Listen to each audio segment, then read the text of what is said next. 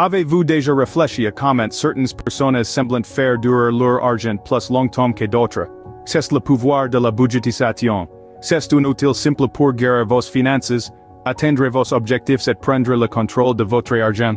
La budgétisation n'est pas une science infuse, mais elle nécessite de la discipline et de la constance. Prêt à prendre le contrôle de votre avenir financier?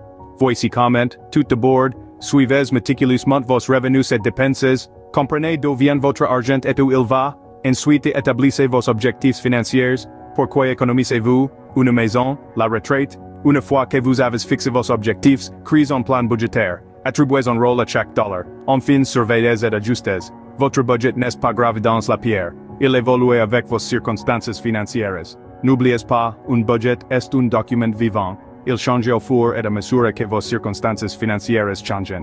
En essence, quels sont les points clés à retenir sur la budgétisation? N'oubliez pas, la budgétisation est essentielle pour gérer vos finances. C'est un processus qui nécessite une révision et un ajustement continu. Si vous n'avez pas encore commencé, il est temps de le faire. La budgétisation est le premier pas vers la liberté financière. Commencez maintenant et voyez la différence que cela fait. Mais souvenez-vous, bien que la budgétisation soit importante, elle n'est pas l'alpha et l'oméga. Vous voyez, le voyage vers la liberté financière ne concerne pas seulement les dollars et les centimes. Il s'agit aussi de la foi dans le plan et la provision de Dieu pour vous. Il s'agit de faire confiance aussi que pendant que vous faites votre part, en budgétisant diligemment et en gérant vos ressources, Dieu fait la sienne en pourvoyant et en guidant.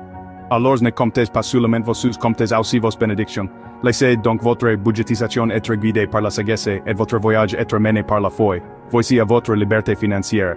Merci de nous avoir accompagnés tout au long de ces voyages de budgétisation et de foi. Si cette vidéo vous a été utile, nous serions ravis que vous lui donniez un coup de pouce et que vous la partagez avec d'autres qui pourraient en bénéficier. N'oubliez pas, faire un budget ne concerne pas seulement la gestion de votre argent. C'est aussi gérer votre vie. Et dans toutes les choses, laissez la gratitude et la grâce être votre guide. Abonnez-vous à notre chaîne, Gratitude and Grace, pour plus de contenu qui vous aide à naviguer les défis de la vie avec sagesse et foi.